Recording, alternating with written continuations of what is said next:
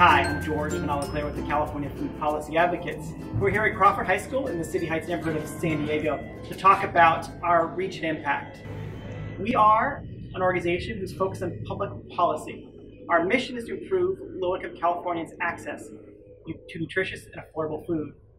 We have an amazing impact right here in this community.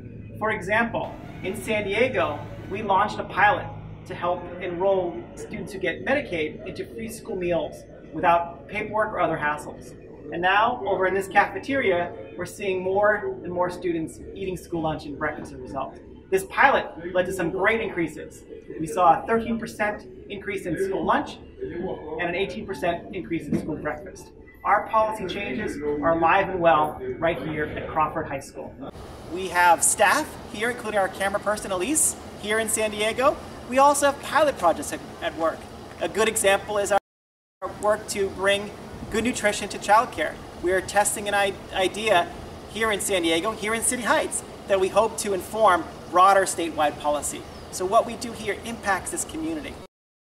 Another good example is inside this building, there are staff here on campus who are connecting students and their families to various programs like Medi-Cal, CalFresh, CalWorks. We've helped remove those barriers to those programs. For example, it used to be with CalFresh, you had to get fingerprinted before you could get help. We got rid of that. It used to be you couldn't have a reliable car. We got rid of that rule. So now we make those programs easier to access, and it's easier for folks in this building to be able to do that outreach and connect people and students here with the services that they need. As a public policy advocacy organization, you probably wonder how we measure impact.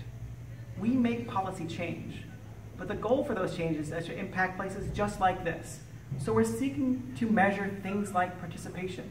We want to see more students here in the cafeteria eating school lunch and school breakfast. We can measure those changes. One of the other things that's important for us as an advocacy organization is to recognize that policy change sometimes takes time.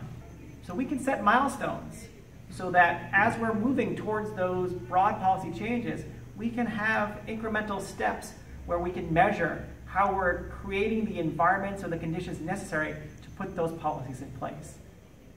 Over our 24 years, we've brought lots of resources to California. In fact, it's estimated that we've brought over $2 billion more a year in new nutrition benefits to the state thanks to our work.